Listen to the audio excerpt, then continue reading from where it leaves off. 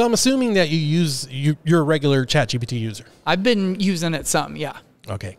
Give us a couple of examples of how you use it in your real life. Yeah, yeah. I hate that term, real life. I know, like, right? Yeah. Okay. Because like, as opposed to my fake life. Yeah, my second life, my online life. Yeah. So how does Matt Miller use ChatGPT? You know, we've started using it for, like creating, example.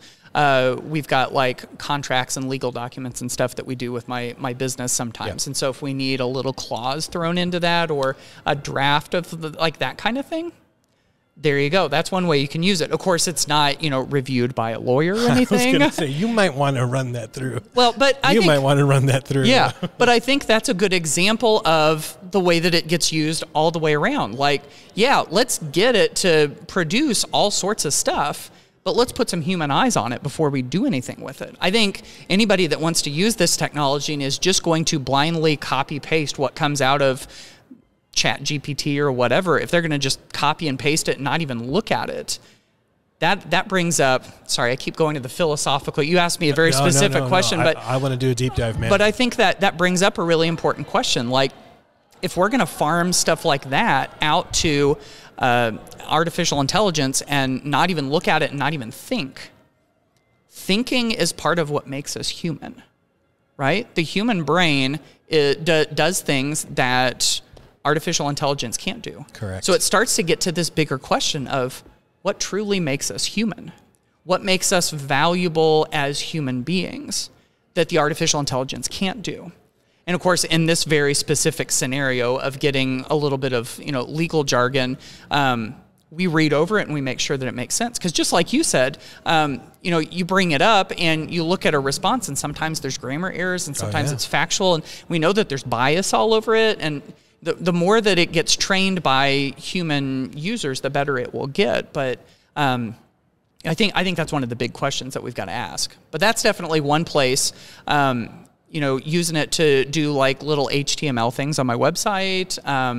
I've asked it for ideas for like blog posts and stuff. And so, I mean, I just think it's a really good starting point for a lot of things. But I think especially in its form right now, with all of these uses that I've used it for and lots of other things, you still have to give it the human go through before you're ready to say, okay, whatever it is that I was working on, it's done. I think it still has to have human eyes on it. Yeah, before you can check that box. Yeah, yeah. So you literally just planted that seed in my head about legal jargon. Really? Okay.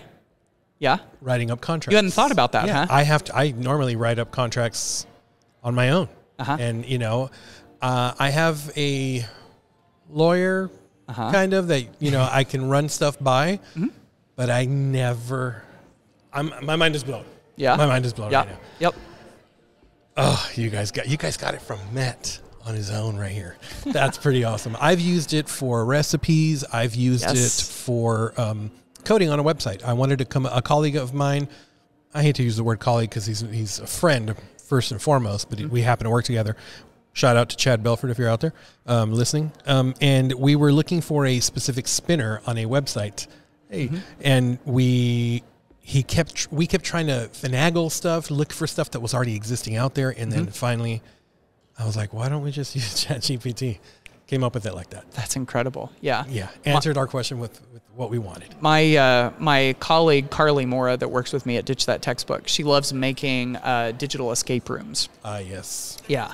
And I feel like we could do a whole episode on that too, but she did one that was kind of like a spy theme. Okay. And she wanted to create what she called a spy name generator. And so she went to ChatGPT and it coded up something, I think it was in HTML, might have been in Java, and she copied the snippet of code and she plugged it into, I think Genially was what she was building it in. Right. Yeah. And by embedding that code into that one spot in Genially, now all of a sudden she has a working spy name generator that was custom coded that she didn't write, but the bot wrote it for her.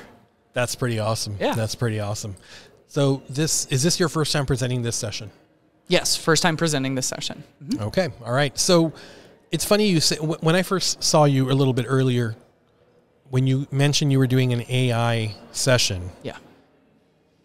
that just goes to prove that AI has been around for quite some time. It's really only been really popular the past 4 months, but my brain went to the call for presenters for FETC was this summer or something? Oh, yeah. Yeah, we worked it out after ChatGPT came. Okay. Yeah, so it didn't go out during those proposals. That's good that you were thinking that. But yeah, that's where my mind. My co-presenter Holly Clark was like, Holly Clark EDU. Yeah. Right. Yes. She was like, there needs to be a session about this. So she contacted FETC and they squeezed us in. That's why we're on Monday when not as many people are here, I think, because it was kind of last second. Oh, that's hilarious. That's hilarious. Well, I want to wish you luck. I know what it's like to present a presentation for the first time in front of a group of people, and you have such a following that your session's going to be jam-packed. Not only because of the topic, but because you're Matt Miller, man. Oh. Like you said, you got 5 books under your belt. I'm in the process of wrapping up one as we speak. Congratulations. Thank you. You could thank ChatGPT later on. No, just kidding. You heard it here. Yeah. So hopefully that'll be out before the summer, but nice. Good luck. I hope everything goes well. I know everything's going to go well. I just, you know how it goes. I hope the internet works in your favor today and yours and Holly's, and continue doing the great things that you do. For the listeners and viewers, how can people connect with Matt Miller? Oh, the best place probably is to go to ditchthattextbook.com. You know, we've been publishing articles and blog posts and stuff for more than 10 years at this point on all sorts of... Older than Alexa. Yes, that's right. All sorts of ed tech topics. In fact, my newest and best stuff comes out in my email newsletter. So if anybody wants to sign up for that, they can go to ditchthattextbook.com/join.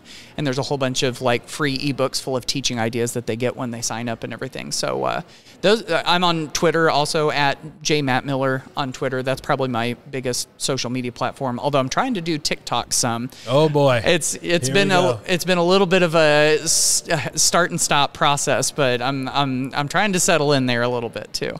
Good luck with that, man. Good luck with that. I appreciate it, and give him a follow. Follow him on social media. If you're not presenting, if you're at FETC, check out his session.